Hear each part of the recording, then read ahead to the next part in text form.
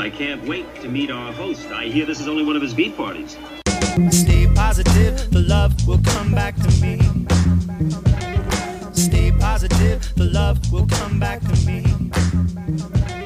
Stay positive, the love will come back to me. Stay positive, the love will come back to me. Hey, this is Harry Day. Welcome back to Too True to Lie. Usually I say welcome back to Too True to Lie with Harry Day. The challenge of this whole podcast and episode creation is trying to say too true to lie without screwing it up. Try it. Say it 3 times. I'm not going to try. I'll screw it up. We are going to look at a very lighthearted, heavy-caloried subject, the peanut butter and jelly sandwich. I've got 2 sources. I'll be bouncing back and forth between the 2. We're going to learn some really interesting things if you're into useless knowledge. So let's dive right into the PB&J. We're going to learn some history. We're going to learn... I've already said that. So, I got to go to a different subject here. I still haven't found it. This is not a great beginning. The peanut butter and jelly sandwich obviously is made of peanut butter and some sort of fruit preserve, jelly or jam, spread on 1 or 2 pieces of bread. Slices, if you will. It can be open-faced. That open-faced can be folded over. It can be 2 slices. This is what the info is telling me. A survey done 20 years ago states the average American will eat 1,500 peanut butter and jelly sandwiches before they graduate high school. And the number will climb more slowly from there. Peanut butter and jelly sandwiches are also known as peanut butter sandwiches or jam sandwiches. The basic way to make it, obviously, is you get peanut butter, which you buy at the store, and you spread it on 1 piece of bread, and then you get your jelly or jam and spread it on the other piece of bread, and then you jam it together. I don't think we'll get too much into the making of jelly. It's like making preserves, and I'll leave it at that. Their combination creates a watery adherent that can help them stick together with the bread. Sometimes it makes it soggy, depending on your jelly. It says here, especially if the sandwich is prepared ahead of time and put into a bag or lunchbox and left to be eaten later in the day.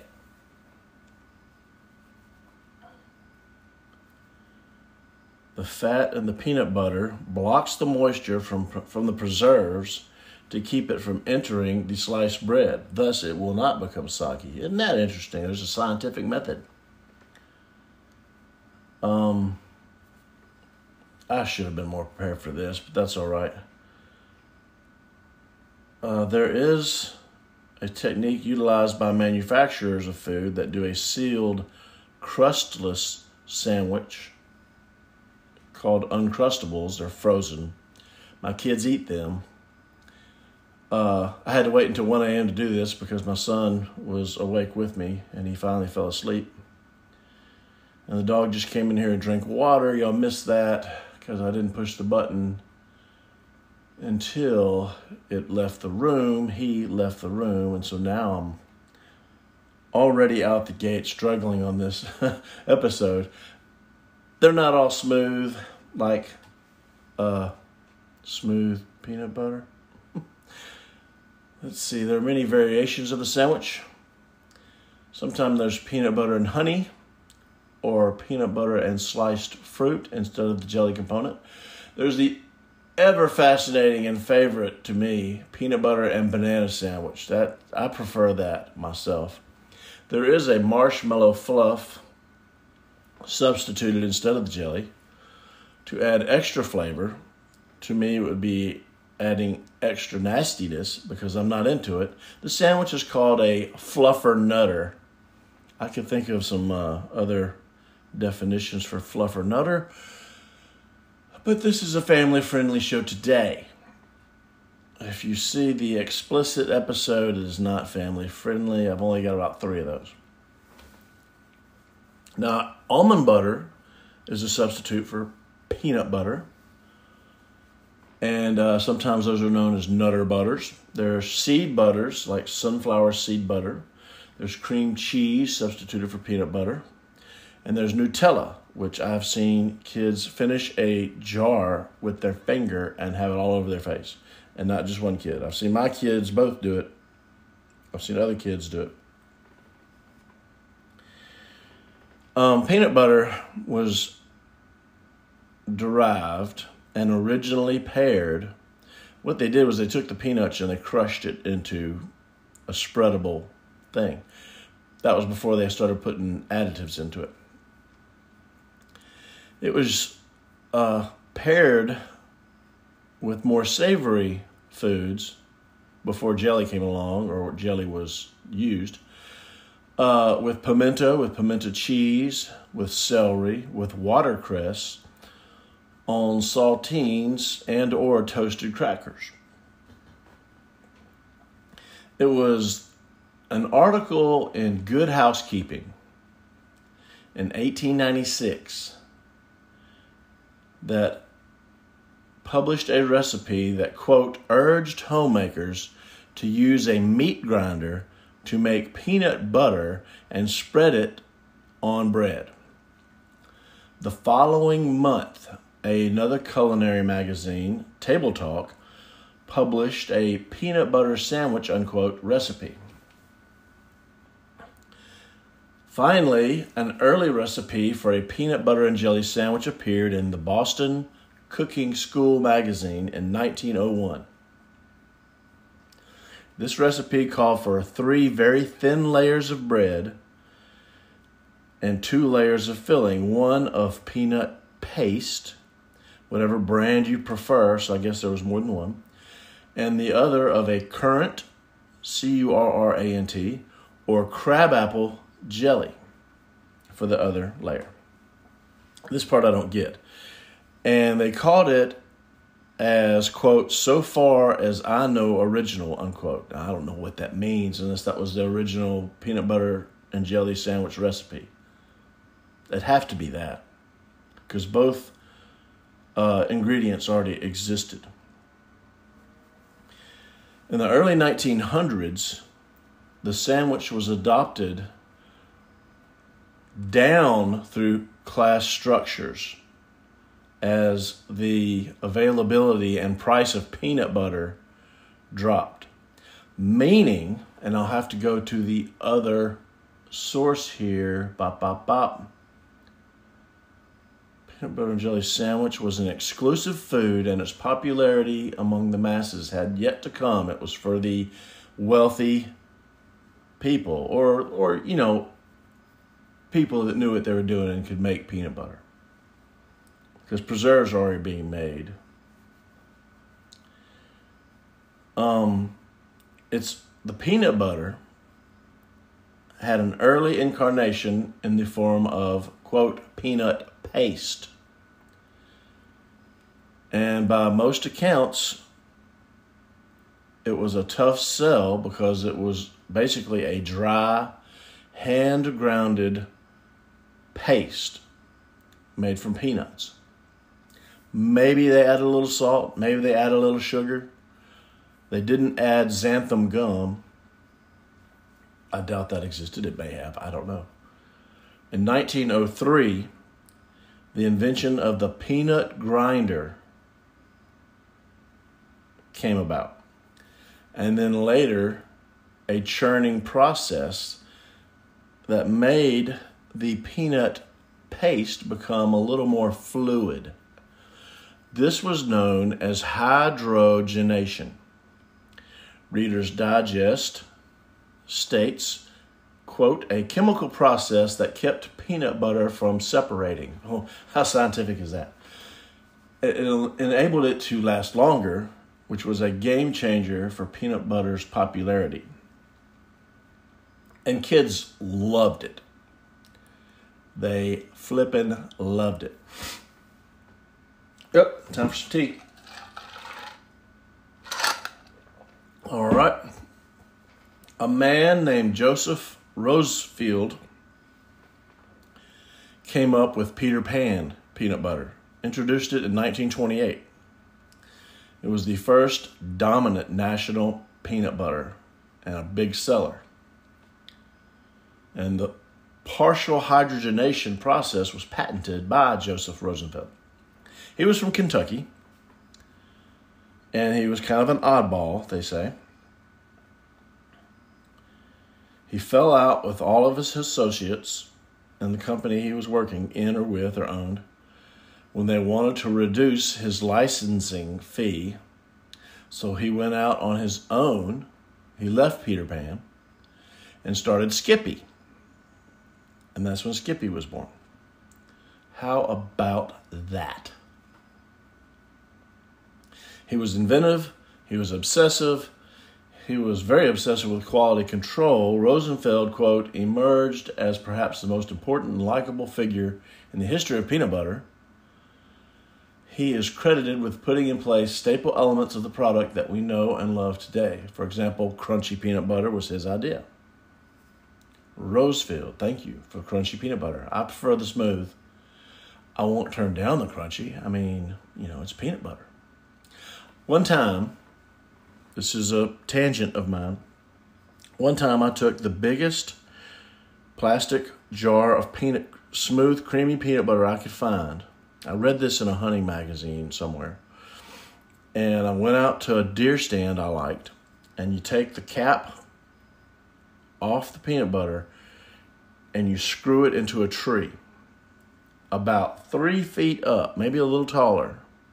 3 to 4 feet up.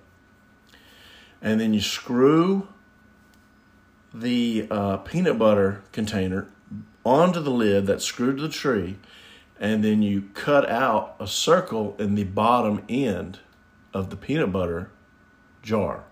But it has to be plastic. And what you have created is a peanut butter source for deer in the woods. If you put it up high enough, usually other smaller ground vermin won't get to it and mess with it.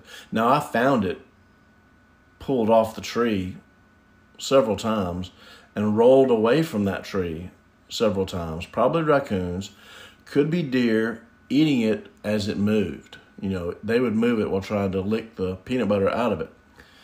I shot 3 deer out of that stand that season, that early season when I had that peanut butter up. So I'm going to say it works. Corn feeders work real good too, but this was just an interesting experiment that I did. I don't think I have any other interesting experiments I've done with peanut butter. Certainly not with dogs, you perverts. I did one time a long time ago, my first year of college, stick my penis in a jar of jelly. I think I was drunk. No one was there. I really shouldn't tell this story, but if you've listened to my show, I've said way worse and probably done way worse. And it's funny. Who cares? I don't care. Back to the family-friendly part of the show here. Once peanut butter was more available, dropping down from the upper classes to the middle classes and the lower class, it actually became a minor lift to the spirits of struggling Americans. It was very, very popular. During the Depression, many families survived on peanut butter, making peanut butter or trading for peanut butter or buying peanut butter. They would just make the sandwiches. It was cheap. It was easy. Kids would eat it. Everyone would eat it. If you're hungry, you'd eat it, right? They're talking peanut butter sandwiches. They may not have had jelly. Maybe that's why all these other things were put on it with peanut butter. But the peanut butter was number one, lead role, alpha dog to the peanut butter and jelly sandwich.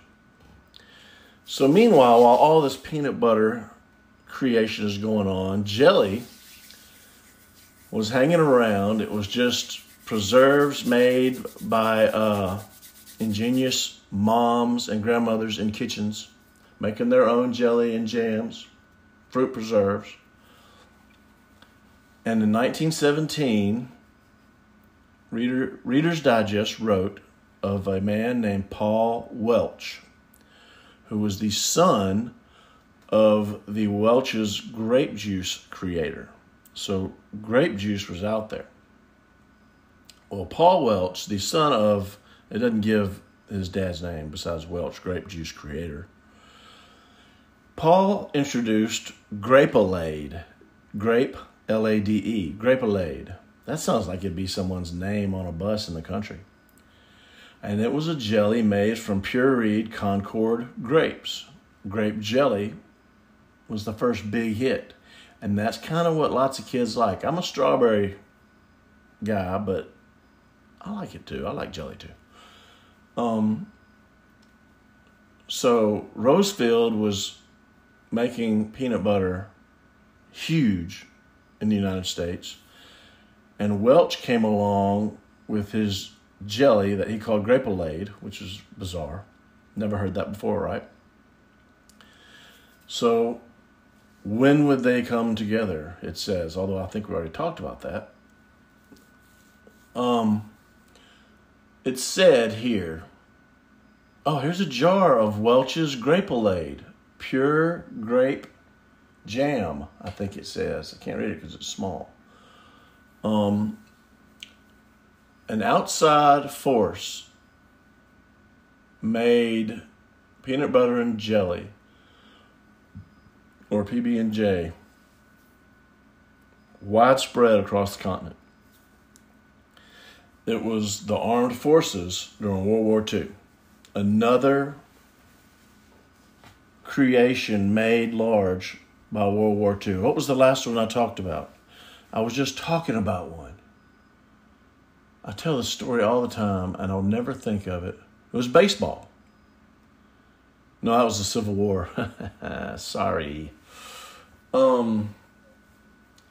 Americans needed quick and easy food during the war effort, during the war push, and it was decided that, well, obviously the soldiers needed an energy-giving diet. That's why they were given Hershey's chocolate all the time.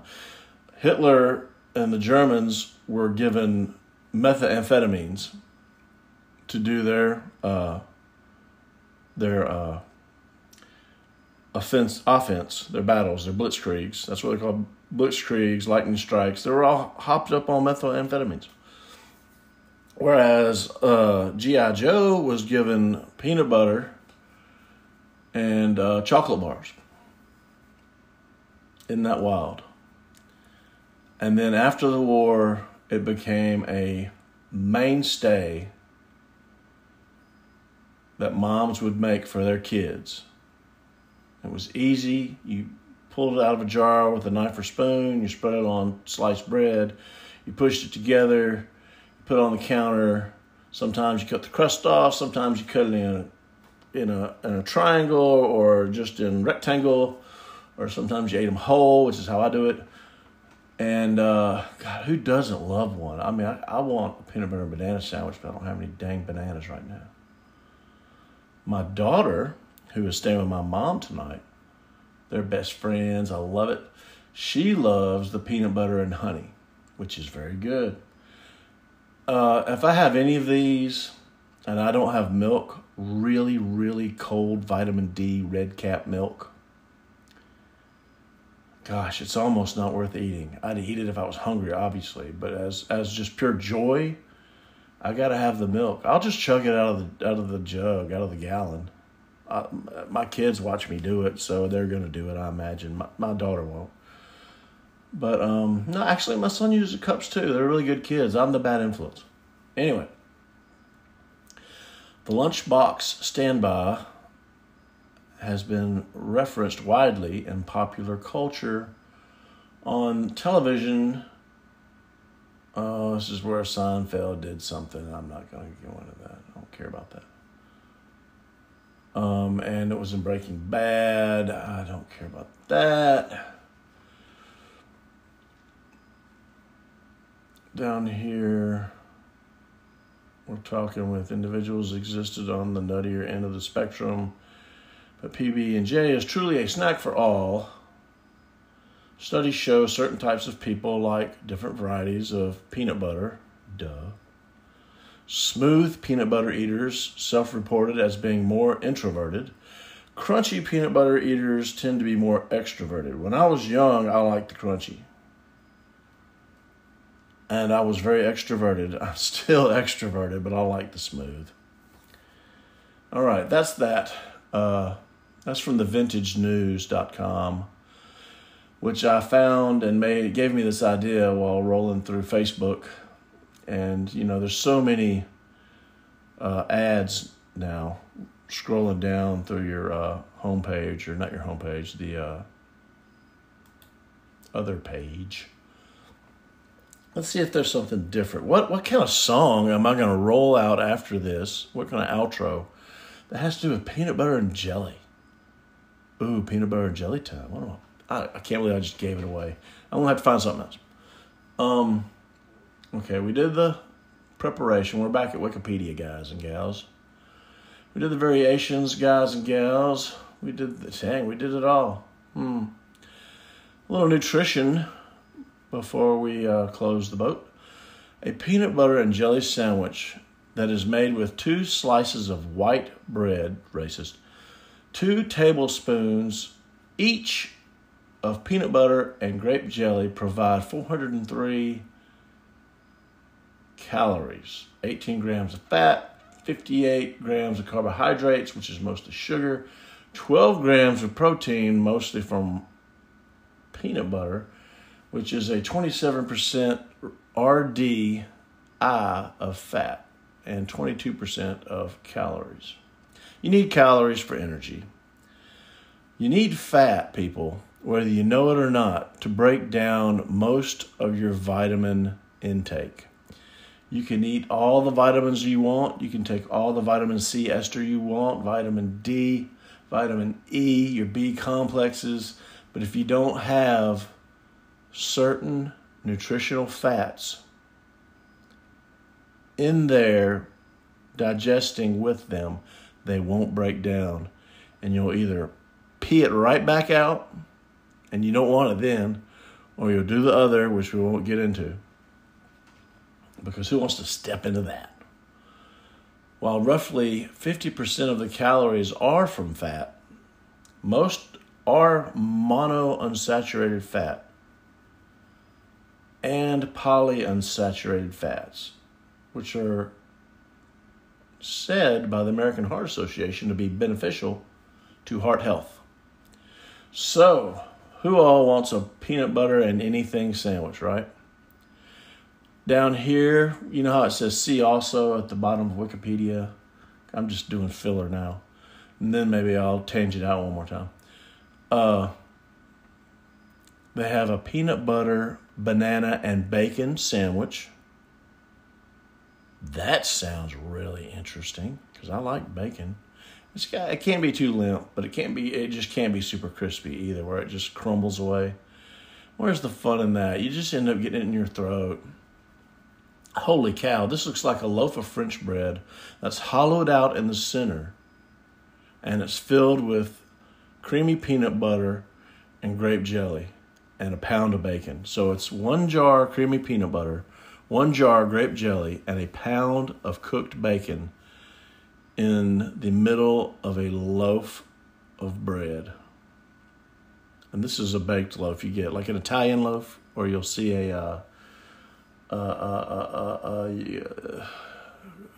You got the French bread, but it looks like an Italian loaf, but I don't know what kind of bread it is because it's a picture. But it's called Fool's Gold Loaf, and it looks really good. The peanut butter's on the bottom, the bacon's over the peanut butter, the jelly's on top, and then it's sandwiched together, Lord sandwich. There's a silly picture over here with some kind of homemade bread, it looks like. Peanut butter and strawberry jam create a red-orange contrast. Thank you very much. The PB&J is considered, by Wikipedia, as a lunch, dinner, or snack. You can eat it as breakfast. Just, don't tell anybody I said you could. But you can. I promise. You can do it. It's okay.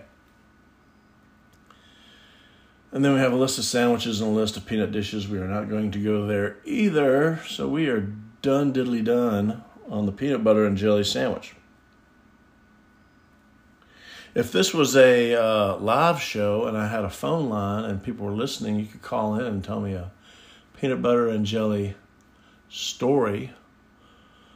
My email is harrymday@usa.com if you want to write me a peanut butter and jelly sandwich story that's strange, odd, bizarre, unique, funny, deadly, whatever.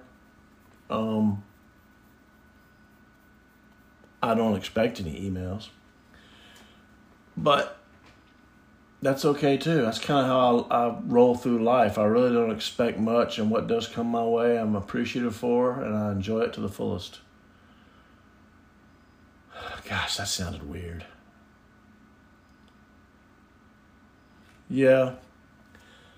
The Fluffernutter. I've got to look up the Fluffernutter here.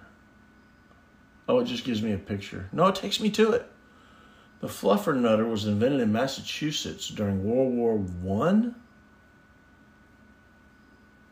Peanut butter and marshmallow cream sandwich. The term Fluffernutter, though, was created by an ad agency in 1960.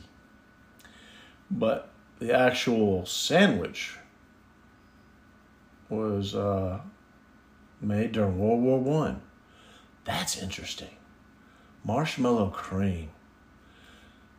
So I've got a secret to tell all 10 of you, maybe 12 of you. I've had more listens per episode lately, but they're out there on Spotify and iTunes and Google and all the other platforms.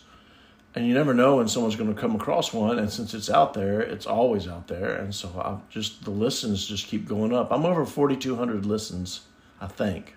If not, I'm just short of it.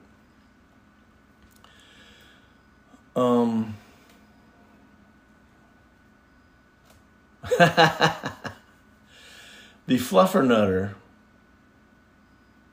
was criticized later in its lifespan, meaning 2006, I think, where Massachusetts State Senator Jarrett Barrios, probably a Democrat. See, Boston and Massachusetts was the seat of liberty, of freedom, of let me do what I want to do if I'm not hurting you. And now they're as liberal and not registered, relegated, there's another word, taxed for sure, than most places other than California and New York. And they're driving people and businesses out of their states. But I don't want to get any more political than that. This senator gained national attention when he proposed legislation restricting the serving of the Fluffernutter in public schools. The senator learned that his son was served Fluffernutters on a daily basis in Cambridge at a public elementary school. And so he created an amendment to a junk food bill that aimed to limit the serving of Fluffernutters in Massachusetts public schools to only once a week. See, that's exactly what these liberals do. However, the proposal was criticized as an example of trivial and overly intrusive legislation, here, though various supporters pointed concerns over the problem of childhood obesity. Well, hey, how about you be a parent? Huh? How about you be a parent? And if they eat too many, you punish them. You take away things they like, because you already know their face is in a phone all the time or a game system. You shut her down. They'll eat less of those things. Won't you make them go play? I make mine go play. Well, some of them I don't. Sometimes I don't have to make them. They're well balanced. I'm lucky. I'm blessed. Thank you very much. The fluffernutter.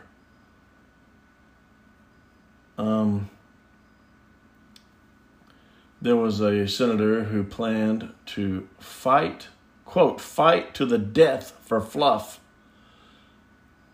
and wanted to make the fluffernutter the official state sandwich. See, this is exactly trivial legislative movements.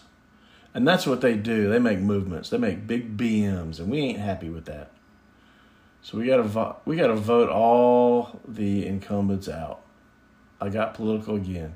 I apologize for that. I will close this out because, gosh, it just keeps going on about the fluffernutter. There's almost more on here about the fluffernutter than there is about the peanut butter and jelly sandwich, which is an icon. I'm going to have to close it out, so I'll just stop reading it and I can close this out. Anyway, it's the same message that I always have. I want you to stay in touch with your family and your relatives. Pick a relative a week and reach out and say, hi, how you doing, what you been doing. Family's very important. They're blood. And you need to keep up with them. Let them know how you're doing. Reach out to them if you need help. And they might reach out to you when they need help. That's what they're for. We're to help each other. And then we have all our friends, right? And I don't mean Facebook friends. I mean friends that we talk to, friends that we see and interact with. I don't want to leave out old friends that we don't see anymore, but we can stay in touch with them on Facebook and message them and email them if you do that, but instant messages are easier. Or just going on their Facebook page. That's why I love Facebook. I have so many friends in my past lives that I like to stay in touch with and see what they're up to. That's just who I is. So let your friends know that you're out there and you're thinking about them and you wonder how they're doing and you want to find out. And you can keep these friendships stoked. They're important. And it keeps you a little more sane. Keeps you a little more grounded. And that's a great thing. And then we have everyone else on the planet. Some call them strangers, some call them humans, some call them earthlings. The way I look at it is you start in the community. When you're at the grocery store, when you're at the post office, when you're at a gas station, when you're at a football game at school, which we've started back up. And talk to people. I'm in the South. When I was not in the South, I've probably told this story 50 times on this show. When I was in California and I'd go to Ralph's, the grocery store, and I'm waiting in line to pay because you didn't have auto pay in 2002. Or not auto pay, but self-scan, self-checkout. The way I did Ralph's was I'd be out surfing. After I did my part-time job stuff. I had 2 part-time jobs, doing clerical work of all things. And then I'd go surfing. And then I'd come back into, where was I? San Clemente. I'd go into Ralph's. I'd go straight to the cabinet, the glass enclosure cabinet of donuts made that morning. It was all just like singles. And I'd grab one that I liked, and I'd shove the whole thing in my mouth and eat it as I shopped for whatever little things I needed. I did that up until this lady followed me to the donut cabinet. And I saw her follow me, and so I didn't do anything. And she said, "I've got my eye on you." I'm like, yes, ma'am, thank you. And I just continued walking. And I didn't steal any more donuts at that grocery store. I think I did at the other, though. But it was just one day-old donut, or almost half a day-old donut. And I did buy stuff, so. Holy cow, what was I talking about? Yes, strangers. Be kind. You couldn't talk to anyone there in line on the West Coast. If you did, they looked at you like you were insane. They'd turn their back on you. They'd give you the wide eye and like be looking over their shoulder at you as they walk to their car, thinking you were probably going to carjack them, take them home, nail them to their floor, and then ransack the place and kill them. Not that I've ever done anything like that. Gosh, this show is turning out way better than it started. But in Mississippi, you can talk to anybody and they will talk with you. You can do it in the South mostly. But this is my home. And when you talk to these people whom you maybe recognize, have seen or talked to before, or you're talking to them for the very first time, even if it's just thank you, yes ma'am, no ma'am, how's your day, good day, kind words and a smile will make these people realize they're nice people out there. Some of these people don't think there are. Some of these people hate people. We don't know who they are usually. But you can lighten up their life for 5 minutes. And maybe they have some hope. It's something, I call it spreading the ripple of kindness. You know, you throw a rock in the water and the ripple goes out. Let's say that ripple is kindness, of you being kind to somebody. And they feel that kindness. And so then they go turn around and they're kind to somebody and that ripple ripples out. So you got multiple ripples of kindness busting out and your community is getting happier. That's the goal, at least. That's the theory. I'll never know the results, but I'm going to plug at it and just